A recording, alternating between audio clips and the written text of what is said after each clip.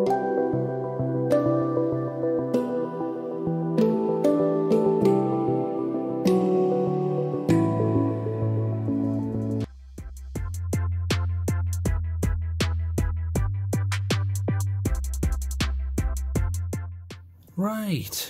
what have we got today? Well, it's a smaller one today, but it's by a company who I have never come across yet.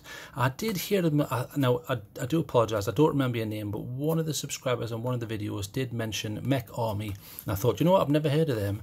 So I had a look and I was able to get a hold of a MecArmy item. This is the X4S. There's a load of them in the X series, and the X series are a very similar form factor. They're very small keychain lights. This is a keychain light. So this is the X4S, and it's a USB rechargeable one. This one is running on the, although a lot of the stuff's covered here by this silly label.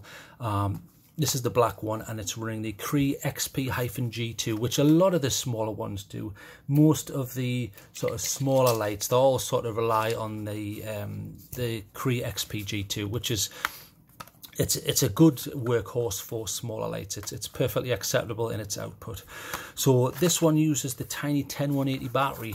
Now, as you know, I'm a big fan of this little Claris Mini one. I mean, the only downside of it was, because of the battery capacity, they rated it something like 20 minutes. I don't think that's enough for a keychain light, but never mind, that's on max. So there's the tiny little, look at the size of that, 10180, even though that's still 3.7 volts because it is a lithium ion. So rechargeable lithium ion there, tiny little battery there, look at the size of that. So run times poor, but the big benefit is, yes, you're getting poor run times, but size. So I mean, look at the size of that. Absolutely tiny, and obviously this aims to do something very similar.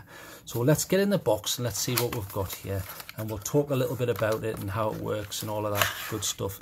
So let's just see. Right, so everything's out the box, so drop kick that into the bin, pull that out, don't need that bit of plastic. Right, so what have we got here? Well, nice to see. This is the split link. So as you can see, it is coiled around there, and you can get your fingernail in like that, and you can split that to add it to whatever it is you want to connect it to. And then obviously you'd need to put the end through this section. Now I must say, I like how big this is. Yes, it increases length, but only minimally, and I prefer a big open system like that where you can put lanyards through, and just your options for attachment are much better. I mean, ones like this on the Astrolux, they're a little bit more fiddly and more annoying to use. You could also say the same thing about the Claris, they have made it double width, so okay, fair enough.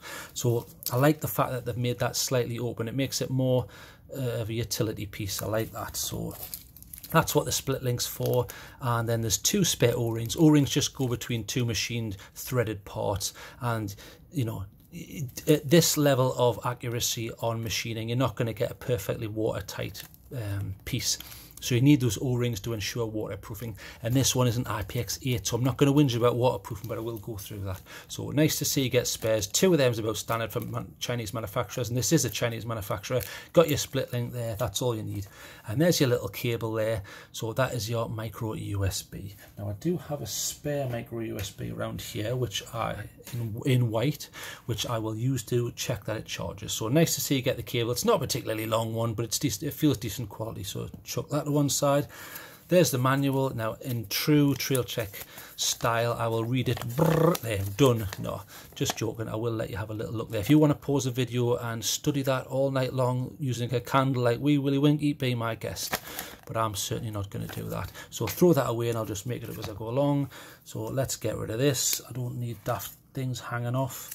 So let's get rid of that. Caution, please remove protective sheet at end of battery. Right, so I presume there is an insulating pad on the end of the battery, so in shipping it doesn't activate, because this is a rotary action, so you use the rotary action like this to complete the circuit and get it to function. So there's no buttons on this, there's no tail clicker, there's no side clicker or anything like that. So let's open this up. Now, bear in mind, you can open the top or the bottom, but it doesn't fully open, so I'll show you what I mean. So you open that section, but it doesn't fall off. Now, I like that. That's a feature which I really like on the Claris. So you open the top up, and it doesn't fall off. More manufacturers should do that. You don't need to be getting into that section anyway. You're not going to mod something like this, and it just means that the USB rechargeable bit is behind something which is threaded and O-ringed, which retains waterproofing. Absolutely fantastic. That's why this isn't IPX8, meaning if you drop that in water, obviously when that's threaded right up, if you drop that in water up to 2 meters above it, it doesn't have any effect. It should retain its functionality and it won't break. Now that is a much better option than something like, I mean, I get a little bit annoyed, and I know I keep going on about with these daft little flaps. Look, you lose waterproofing. I mean, you can just take it off with your fingernail. Poor. That's not waterproof. You're not going to get an IPX8 on a model which has a silly flap like that. So I prefer this sort of method. So anyway, we'll open that up, and there is your micro USB. So let's just see if it works. So I do have this cable here, so flat to the bottom. So let's plug that in. There you go. And there's your light to show you that it's charging.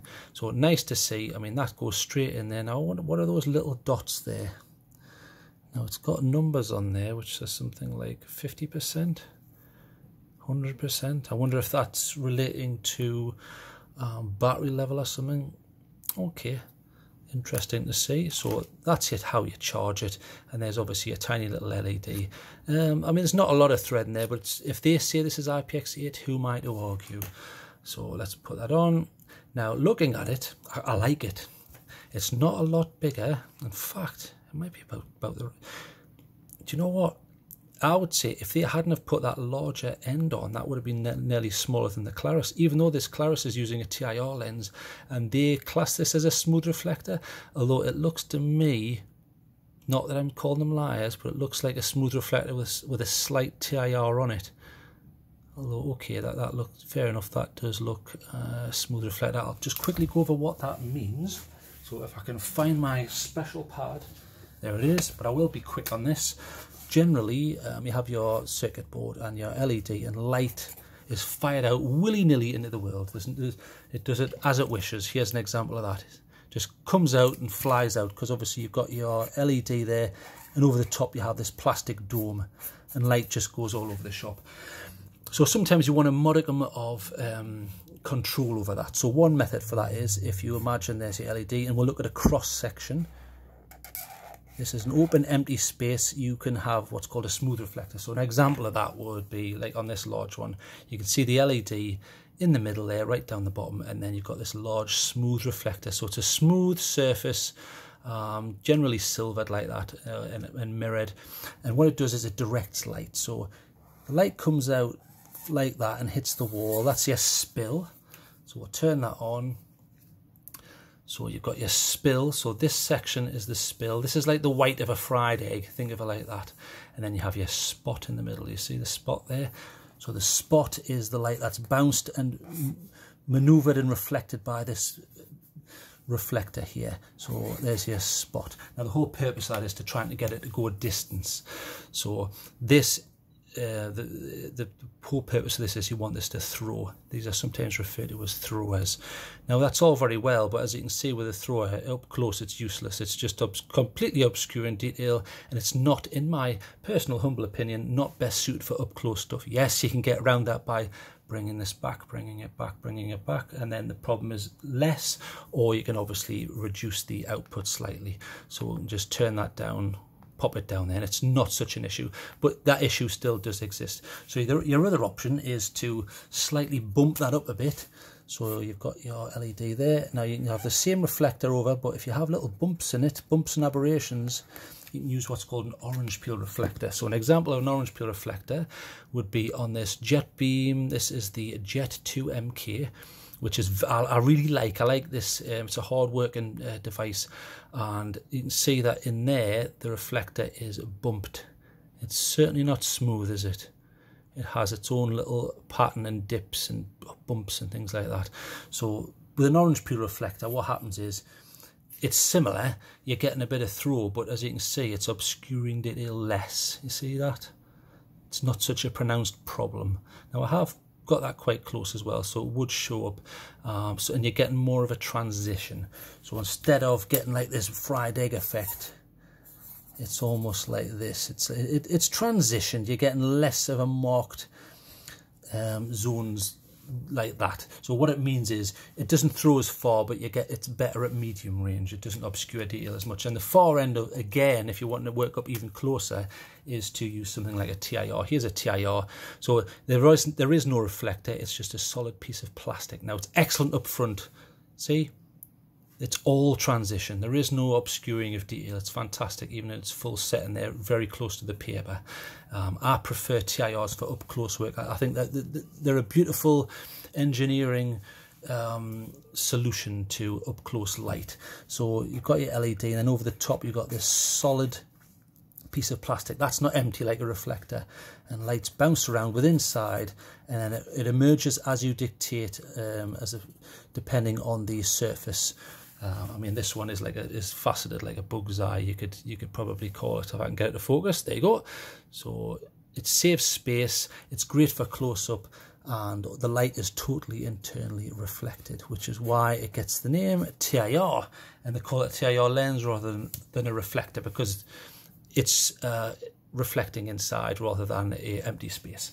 So I think I would have preferred to have seen a TIR in this. You could have made that a little bit shorter, but it doesn't matter. It's still a very short light, and who am I to complain? Look, it's nearly as small as the Claris Mini one, which is very small anyway. I mean, even if you compare that to something like the Lumen Top, yes, I understand that the capacity of that is much better than that, yes, but just for a moment, looking at size, if size was your predominant factor in choosing a flashlight for a keychain, you would probably go for this, even though this Lumen Top is a beautiful example of a keychain light. I highly rate that.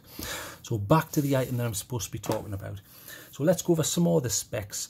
I've told you it's a Cree with a 10180 battery, which is very small. We'll get in there and have a look. So you can take the bottom off like that. So you get a free battery in there. Here is the 10180s. Let's see if there's any little specs on that. And the little thing just fell out. So obviously they put that in shipping to prevent it from being used. So they have this as an S10 lithium ion, 100 milliamp hours, 3.7 volts, made in China. Isn't everything these days? There's a little spring down there. It looks quite weak, but it doesn't need to be for such a small battery, and there's not a lot of pressure here. Nice and clean there. So we'll pop that in, and then now you can make this thing function. And I like the ability, like the Claris, you could take a spare battery if you wanted, but as a USB rechargeable, you're probably not an issue. Most people carry power banks these days. So IPX8, waterproof up to 2 meters of water, not a problem. It's got a 1.5 meter drop rating, which is pretty good. Some of them can be a bit low, like 1 meter. So if you're 1.5 meters from the ground and boosh, you drop it, it should retain its functionality and still work according to the manufacturer. I'm not going to sit here all night throwing it off walls to see what actually happens. So like I say, I mean, yes, it's micro USB, which I'm not a big fan of. And I know I keep whinging saying, please make it Type C, but I'm going to forgo my rant. As a regular viewer, you're probably sick of my rants, so we'll put that back on there. Right, so how do you make this work? Right, it's got 2 main modes. So unlike some of the other ones which have 4 modes and so on, this is just 2 simple modes.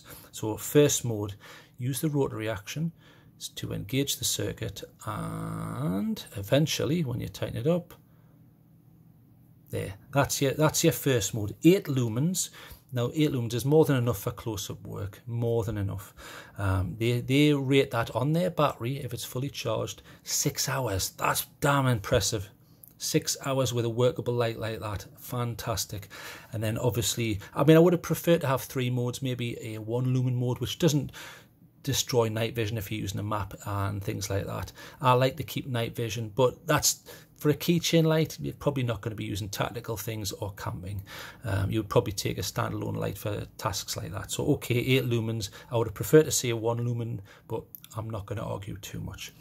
Your next mode, if you keep tightening, if you watch the light, bang, see it pop up there? So we're now on high. That is the highest output you're going to get from this light. Now that's pretty bright. 130 lumens, which is commensurate to what you'll get on most of the others. Most of the other ones come in at exactly the same output, even the TC1 by Rofus, which has problems, but you can check my review for that. The only way you're going to get higher than that is to go for something like the Olight, which uses a different emitter. You're getting about 180 lumens, depending on the mode that you pick. So much brighter, but they use like a TIR type lens. And then you're going to to get higher than that, you're going to have to move into the realm of much larger lights like the Nightcore Tiny or the Nightcore Tip. But I'll go through those in a moment. I want to stick to this just for now. So, I mean, here's something that I'm quite impressed with. One of the things I whinged about on the Claris Mini one was, yes, I love the size and I like the workmanship, beautiful, well done, and the fact you can change the battery and it's got a USB rechargeable behind a threaded section. It was something about 20 minutes on maximum. Now that's not enough, and I've told the story before where I got lost geocaching once and it took me about half an hour to get through some woods back to the car. If I'd wanted to use this on maximum, it would have only lasted 20 minutes and I wouldn't have got back. I think that's a downside of some of these things. Yes, they're small, but the runtime's poor. I mean, yes, you could argue, TrailTrek, stop whinging. Why did you not just put it on a slightly lower level? Well, it's hard when you're in the middle of nowhere in the mud and it is literally pitch black. We're not talking about wandering around New York City and Chinatown. I'm on about proper outdoors. You need quite a bit of light around you to prevent you twisting ankles and things like that. So I would have preferred to have seen a longer run time. And on this one, they seem to have done it. So instead of 20 minutes, which you get on the Claris, on this one, they are quoting, and it seems to be about true. I mean, you're going to get probably slightly less than that, but you'll get close to that half an hour. So much better. So although you don't get the 1 lumen mode, which I would have preferred to have seen added, you're getting a better run time, 30 minutes. I think that's damn good. So this is obviously an efficient, well-manufactured piece. Even the rotary action feels lovely and tight. It reminds me of the rotary actions you get on the jet beams. They feel well-engineered and tight, and I like that. I don't like these sloppy ones. Okay, so we've gone over most of the points. I mean, I will mention this is black, obviously. You can get it in blue, grey and red, but I tend to go for the boring colours. I'm not into getting, you know, day glow orange things. I'm not off to a rave, but I quite like this. It's small. It's got a better run time than the Claris. This is better because it gives you more attachment options. I'll be honest, I really like it, and I'm glad that a subscriber suggested that I had a look at this, because without that suggestion I probably would have looked at it and thought, yeah, just another keychain light, who cares? But I think they've done a good job. So let's compare it. So like I say, if you want to compare it to the Claris, very similar. They use the same battery, same output. Claris runtime is slightly less, so I would probably say that's better. So there's just one little option. You could, if you wanted something lighter, but obviously look, this is, yeah, it's thinner, but it's bulkier. The Nightcore tube there, but the light's willy-nilly and it comes back in your face. It's fine for around the house, but I certainly wouldn't want to go walking with that. But it is light. A more traditional one at AAA is the Astrolux A01. You're going to get you get a nice tint off these, but it's heavier and there's a bit of pulse width modulation going on there. You may or may not see that on camera. I can see that. I can see rapid line movement there. I may have to slow that down to show you, but other than that, it's a decent thing, but very, very bulky. If you compare that to something like the lumen top, look how bulky it is in comparison, and yet they're doing a very similar job. Obviously that has a orange pure reflector, which is one of my favorites, but at this output it's a bit of a moot point. The higher the output gets, the more important a reflector becomes. But at the 100 lumen range, you're not going to get a lot of light going out into the world anyway. So there's a cheap option, the Astrolux. If you wanted a more expensive option, but not a lot more expensive, and extremely capable in my opinion. It's got that great ribbed grip like a sex toy. It's got the attachment point isn't massive, but it's certainly functional, and it's rotary action as well, and it uses a beautiful TIR, and I do like this one. Highly rate the lumen tops. I really like them. Beautiful TIR lens there as well. So there's another option. Another one you might want to consider is the Jet Beam. This is the Jet U, which I really like. These Jet Beams, I just like the surface. It's almost like a ceramic. The paint seems to be like double the thickness you get on some of the cheapy convoys and things like that. So again, it's almost like a TIR in the end there. Very good light, nice tint. Never had any problems with the Jet Beams. Another option, if you thought, well, I want something a little bigger but not too much bigger, you could go for the, I can never remember the name of this one. It's the i3T EOS by Olight, which has I think it's a Luxion LED emitter, which is slightly different to what you would normally get, meaning that you can pump out more lumens. So this one goes from a low to a high of 180, so it's outdoing all of these. But obviously look at the size difference, you know, double the length of that. Do you really want a double hanging off your keychain? Probably not, so that's getting too long. Other verifiable keychain lights, all very similar, I would say, so I'm going to look at them together, is the Astrolux, I think this is the K1, which is technically, you could argue it's a copy of the tip. The tip is the classic from Nightcore. Has a daily mode and a normal mode, which means it turns itself off essentially. It's got a nice clip that's reversible and it is USB rechargeable. The reflector works quite well. It's almost like a frosted type reflector with a smooth behind it. You get about 360 lumens out of this, which is nice. Attachment's nice and big. But size, look, it's getting bigger, isn't it? It's a lot bigger than this. But the battery's going to last you longer. There's more modes. Your other option, if you think, well, that's not enough light, look at this. You could get the Nightcore Tiny. So this is the tip here, and this is the Tiny. The Tiny, it really is tiny. Look at the size difference. It's got a bigger aperture there for the light, which uses a TIR, which is better for up close anyway, I would argue. And it also has a USB rechargeable. And it's lighter than the tip, but it's lighter by virtue of the fact that this is a thinner material, and I think it's plastic components, a lot of it. I mean, this feels metal on the outside, but the tip has a lot of metal on the top section anyway, and you get about 380 lumens, so more lumens than this, but the battery's smaller than the tip. So you've got to ask yourself, what is it that you're after? Are you after an all-rounder or what? I mean, you can go for the K1 from Astrolux, but this is very heavy. It's got the USB rechargeable, and it's got daft modes like red light and UV if you want to pretend you're in CSI and solve a murder. So there's your other options. Another option you might want to look at is I I always get these two mixed up. This is the Thorfire. Look how similar they are. It's a Thorfire, but it's not putting the output of that. It's going to be about the 100 to 130 range. It's a decent light. It's the PF01S, so there's another option for you. You could go for the 8. Now, bear in mind, I would only go for this if they have fixed the battery issues, because I've mentioned this a lot. But this is the Rofus TC1. Very small, but at this moment in time, until I hear otherwise, I can't recommend this, so I'm not going to talk about it. If you want to go slightly bigger, there are a couple of other options. You could go for this is a larger Claris. This is the MI1C, which uses an aspherical lens, which it's kind of an attempt to do what TIR does. You see, there is no zones like a spot and a spill. It's one big spread zone through this aspherical lens, which is like half of a cylinder, half of a sphere. Interesting light. You can get these in the titanium. I don't know if I would pay enough to get titanium. I don't think I've ever had to put a flashlight through its paces where it needed to be titanium. I'm not fighting Terminators and things like that, but nice decent light, very interesting. I like the aspherical lens only for up close work though, but very interesting light there, and you're going to get a better capacity. And in the same vein, slightly larger, is the Jet Beam. This is the Jet IIMK, which again is a orange peel and rotary action, which is very nice. It's got quite a nice tint on that as well. I quite like that. So there's just some of your other options that you could go for. And again, I'm not going to mention that because it's always knackered.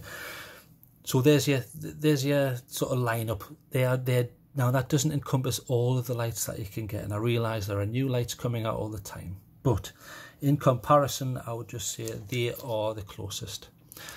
So let's give this a mark. Let's get that rubbish out of the way and talk about the flashlight I'm supposed to be talking about. But I just like to show you examples.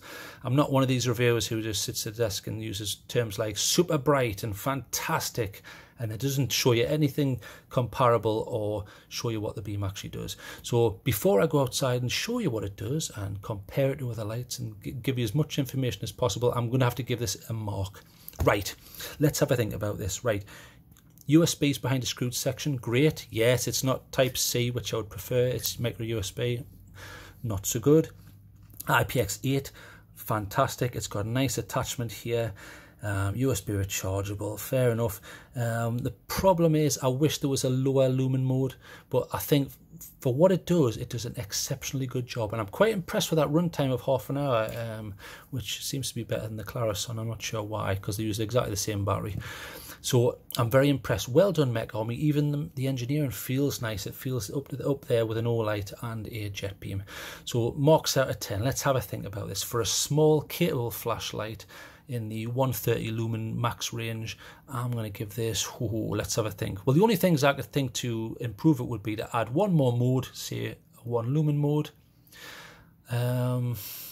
Maybe just make it a bit smaller if somehow. I don't know how you would do that.